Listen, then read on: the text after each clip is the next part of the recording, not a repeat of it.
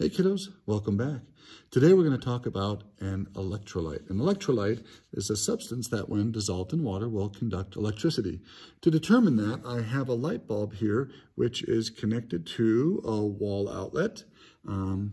If these two electrodes here were touching each other right now, the light bulb would glow. You'd see it light, but right now they're separated from each other by an inch or so. When I place different substances underneath those electrodes and immerse the electrodes in that substance, the light bulb may or may not light. If the light bulb lights, it means that whatever I've immersed those electrodes in is an electrolyte. It can conduct electricity. If it doesn't light, it's a non-electrolyte. So let's start with solid sodium chloride. I have this handsome lump of sodium chloride that I picked up from the Great Salt Lake Flats. And I'm just going to try to touch these. Oh, you know what? With the plastic covering these electrodes, I can't quite touch them with that salt. So I'm going to have to use some granulated salt. And when I place those granules and immerse them in the electrodes, you will notice that the light bulb does not light. See, sodium chloride is an ionic compound, but the ions are not mobile. They are in a fixed position, so they can't move from one electrode to the other. So, solid sodium chloride, kiddos, is a non-electrolyte. Now, you might notice some residue is left on those electrodes, so I have beakers of distilled water that I'll be using to rinse these electrodes off between every test, because we don't want those to interfere with our next substance. So I'm rinsing that off with distilled water. Let me do it again with another clean beaker of distilled water. All right, there we go. Now let's try sodium chloride dissolved in water. Sodium chloride AQ, that means water molecules are surrounding the sodium and the chloride ions. And when I place that solution, or when I immerse the electrodes in that solution, you can see the light bulb glows quite brightly. So we would say sodium chloride dissolved in water is an excellent electrolyte. Okay, let's rinse those electrodes off again so they do not interfere with our next test. And this time I have some alcohol.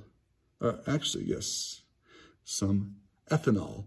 Now, ethanol is a molecular compound. There are no ions in pure alcohol. So when I take this mixture or this alcohol and I place it so the electrodes are immersed in it, you'll see the light bulb does not light. So we would say alcohol is a non-electrolyte. What about alcohol with sugar or salt in it? What if I take some alcohol and I put some salt in it? So NaCl in alcohol. Now you can't see it very well, but I'm looking at the bottom of this and I can see the crystals of salt did not dissolve. So when I place the electrodes, or when I immerse the electrodes in the sodium chloride placed in alcohol, since the sodium chloride is not dissolved, I do not have any mobile ions, it is a non-electrolyte. Okay, let's rinse that off again. And let's move on to sugar. Now, sugar dissolves in water quite nicely. So, will sugar dissolving in water cause this solution to be an electrolyte? Let's find out. Nothing happens again. You see, sugar is not ionic. When it dissolves in water, it does not make any mobile ions. So since there are no ions present that can conduct the current, sugar is not an electrolyte. It's a non-electrolyte. Let's rinse the sugar off with a clean beaker.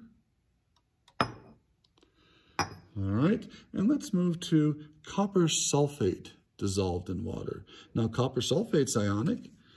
Copper 2+ and SO4 sulfate 2 negative ions. And you can see the copper sulfate solution is a very good electrolyte, isn't it? The light bulb glows quite nicely. Mobile ions are present again. So in order to be an electrolyte, the ions need to be able to flow from one electrode to another. Well, I've been rinsing this with distilled water, so you already know the answer for the next one, but let's try distilled water for the next part of our demonstration. This is pure distilled water, and we'll test that, and to no one's surprise, there are no ions, mobile ions present in distilled water, at least not enough to cause the filament of the light bulb to glow. So we would call, for all intents and purposes, distilled water a non-electrolyte. But what about tap water? What about water I get from the tap? Aren't there some things dissolved in water as it makes its way down through our rivers and streams and lakes? In fact, you've heard of hard water before, calcium and magnesium carbonates. They dissolve a tiny bit in water. So maybe we'll see a little bit of an electrolyte.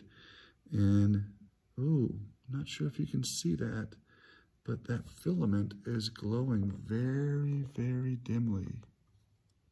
Let's try that again. Yeah, when I put the tap water in there, we get a little bit. So tap water is a very, very poor electrolyte because of the ions that are dissolved in there. There aren't very many. It's not a very good electrolyte at all. Aren't very many, but there are some mobile ions in tap water. And if you look carefully, you can see the filament glow.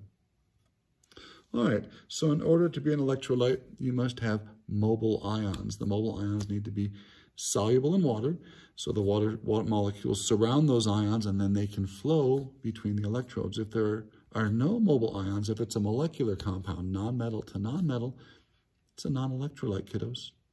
All right, hope this helped. We'll talk to you soon. Bye-bye.